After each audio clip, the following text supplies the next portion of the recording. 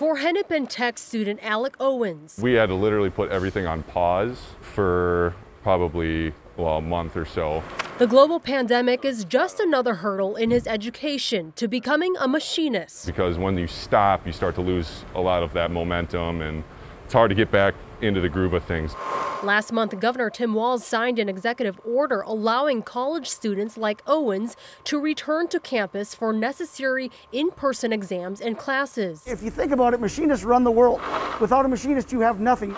Machine tool instructor Craig Beringer says it only makes sense for his students to complete the class in person. Companies don't want them to come in having a virtual understanding of machining. They got to know what to do with a machine. Beringer says not being able to finish classes before fall would affect other classes. These are just to get the students ready to go to second year side. Otherwise, the second year instructor would have no students. In order for students to come back, colleges need to have a safety plan in place. For Beringer's class, only 9 students at a time are allowed, and machines are sprayed with disinfectants. Small tools are also sterilized. We use an autoclave for cleaning all the metal parts.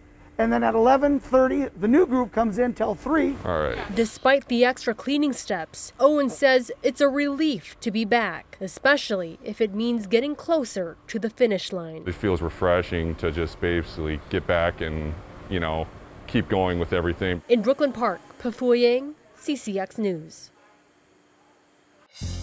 Find more local news stories at ccxmedia.org and follow us on social media.